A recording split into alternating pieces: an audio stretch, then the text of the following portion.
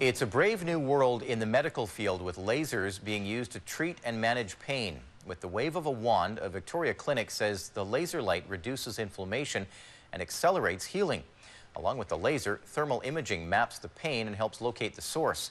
Mary-Beth Burton has more on the latest non-invasive technology. You'll be just taking a picture of where your pain is. Deirdre Campbell comes to Valentus Clinics with hand and forearm pain, but thermography shows something else. In this case, her pain originates more in the shoulder capsule area. Naturopathic Dr. Karen Jensen sees it all the time. Though you have pain here and down your arm, there's a muscle group back here that actually refers pain down into the lateral elbow. Jensen says thermography maps the pain. The white and red areas are the most inflamed. Then she uses a laser to treat it. It helps with wound healing, and one of its main factors is increasing ATP, which is energy to the cells.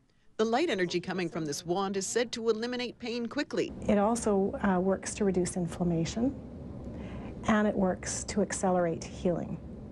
Dan Hargreaves is a bus driver with back pain for years. The upper back is you're like this all day long. Same as if you're on the computer, you're like this all day, right? So tight chest and a strained upper back. After 3 laser treatments at a cost of $60 a session, Dan says his mobility changes were drastic. I was out there in Chemainus in the backcountry getting logs.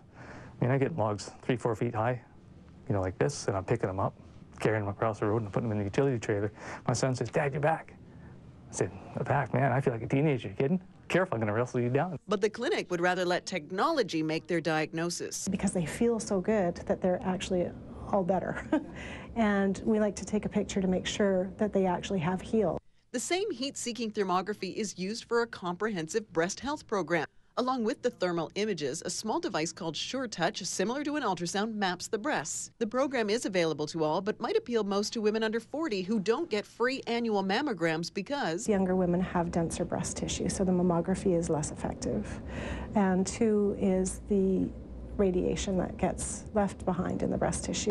11% of Canadian women will develop breast cancer, most of them over 50. But girls as young as 13 have been diagnosed with the disease. I have a daughter who's 19, and as I have history of breast health issues in my family, breast cancer, that it was nice to know that she could come and have it done at an early age.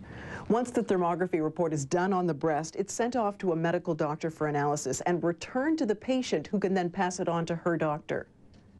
The breast health program costs $350 for the first session and includes a 3-month follow-up exam. If there's no change from between 1 and 3 months, that becomes the baseline, the thermal fingerprint for that person. If there is something that suggests that there needs to be follow-up, then they can go into the traditional medical system and pursue those.